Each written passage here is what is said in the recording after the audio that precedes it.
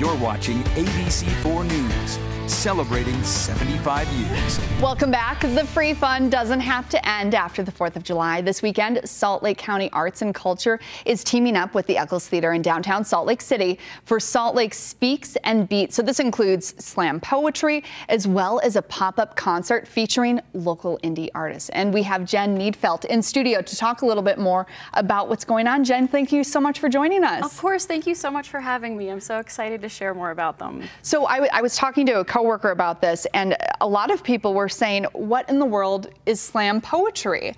Oh my gosh. Yeah. So this is the perfect opportunity to experience it for the first time if you've never been able to. So I think we're all accustomed to reading poetry and enjoying it that way, but these are poets who get up and in the most powerful way are performing loud, passionate, sometimes soft, intimate, being able to kind of turn it into almost a theatrical performance, but it really speaks their truth. The 10 poets we have coming are, many of them are international poetry slam winners and just top talent that we have here in Salt Lake. It is so intense too when you see those performances. It's amazing what people are able to do with their works. Tell us a little bit on what we have going on. We have the slam poetry. What else are we doing? Yep, so Friday evening starting at 7 p.m. is the slam poetry exhibition. And then the next evening we have Salt Lake Beats, which is our pop-up indie music concert, which are all local bands. We have Cardinal Bloom, The Painted Roses, Sunhill, Courtney Lane from Lane and the Chain, and then DJ Scratchmo coming.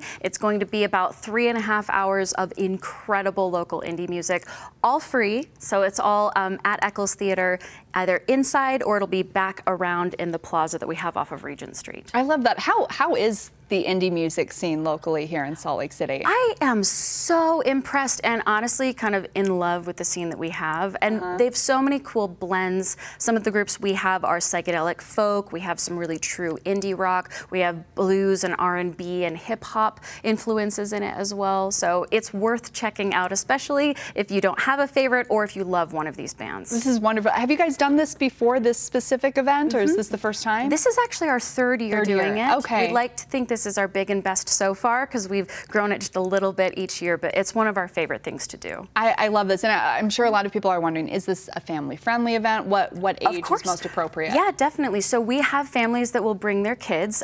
There will be some poetry that may be up to PG-13 because these poets are really putting their hearts out there right on the table. The bands themselves, I would say this is appropriate for probably as young as your mid-teenagers and then of course up through there. But we've had families who bring their kids and enjoy a few hours of it and then go out and get a treat somewhere. Might be a good time to do some special bonding with the older child in your family. Absolutely, yeah. Before we go, where can people find more information on this? If they go to our website, saltlakecountyarts.org, there will be a big banner right on the front page. It'll have instructions for where you go, when to get there, and they'll kind of lay it all out. All right, and you can see that website right there as well. It is saltlakecountyarts.org for more information. Jen Needfelt, thank you so much for joining us. Thank you. Stay with us. We'll be right back.